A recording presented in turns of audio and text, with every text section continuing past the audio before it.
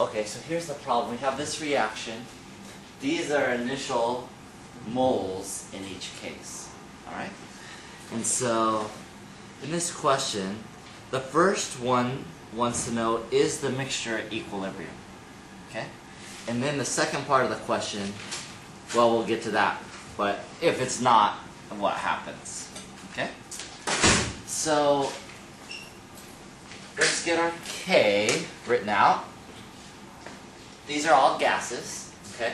One thing that you'll need to know, that K, when we write out Ks, they need to either be gases or aqueous. Okay? Otherwise, we will leave them out of the equilibrium expression. Okay? I'll go into a little bit of detail in class of why that happens. But essentially, here's K. These are in moles. Well, let me write out K first, and then we'll discuss that part. I'll put it down here a little bit. K equals the products SO3 divided by the reactants SO2 and O2. Okay? And there's one more part I need to put in these. Do you remember what it is? Yeah, when it's balanced, you got it. These coefficients need to go here. It looks like it's all balanced on both sides, so I need a 2 here and a 2 there. You square, you put whatever that coefficient is, you raise it to that power. This is K, specifically K sub C. That's the first special kind of K you've learned. So, what you might notice is you've got to make a change up here. These are all in moles, and but these have to be in molarity because they're concentrations. So we'll need to divide everything by the volume, which is given in the problem. Let me find it. 1.9 liters. So the volume, I'll put it over here, 1.9 liters. So everything needs to be divided by that number. So your text actually found that. So let me write down. So the actual concentrations, again, divided by that 1.9 liter. The first one is 0.239 molar. The second one is 0.0963 molar. And then the last one is 0.299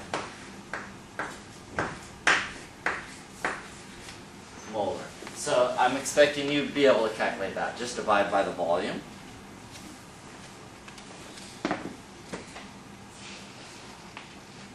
Okay, this is Kc. That means that all of these values are at equilibrium. Okay? And let me see if it gives you K in the question. It doesn't. It does not. Let's see.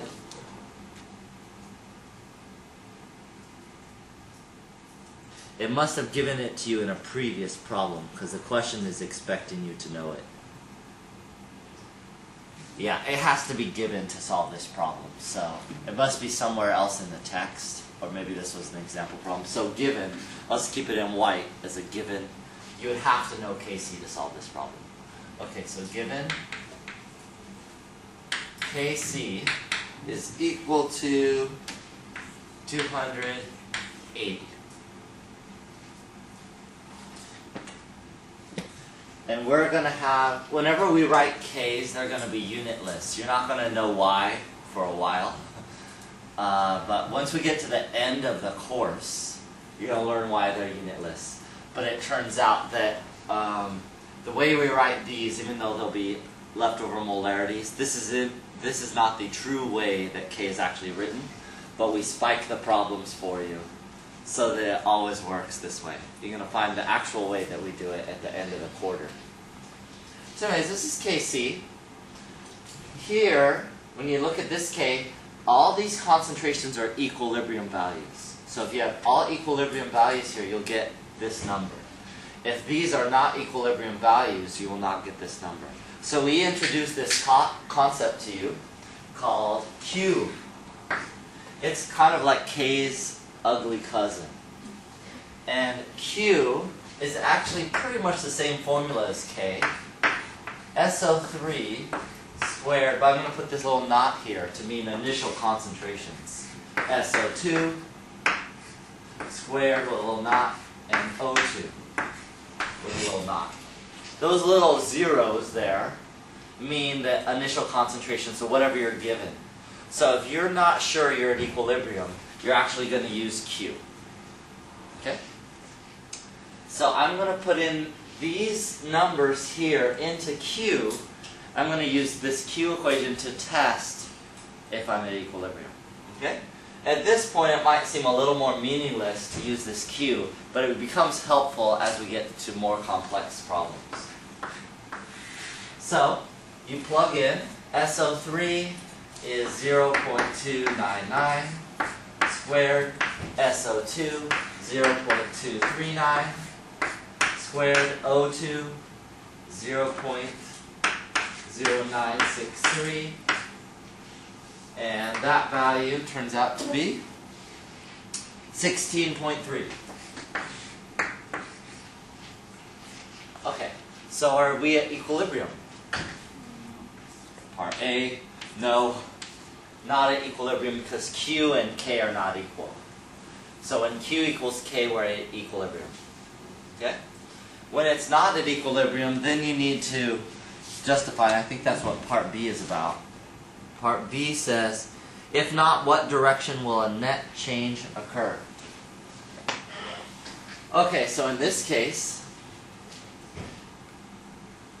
to get this to K, we need more of what?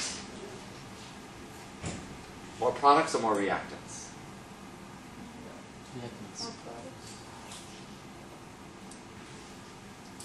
This is missing reactants, that's why it's so small compared to 280. Does that make sense? It's really tiny. If there were more reactants, this would be, you could get it up to 280. So since Q in this case is less than K,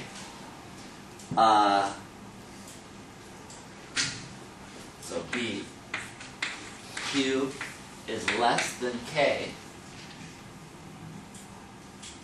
it needs to shift, remember Le Chatelier's principle, needs to shift to reestablish equilibrium.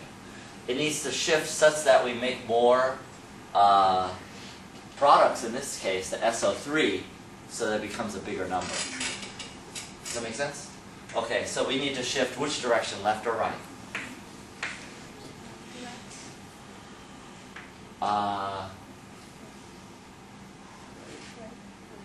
Does that kind of make sense? Wait, if we go, is this like relative to K or Q?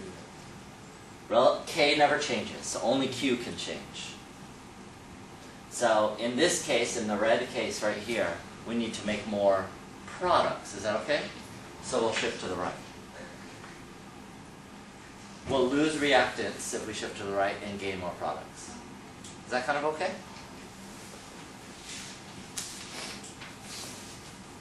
So, yeah. Any questions on this one? This is your standard type of problem with this. They get more complex over time, but it's a pretty typical type of problem.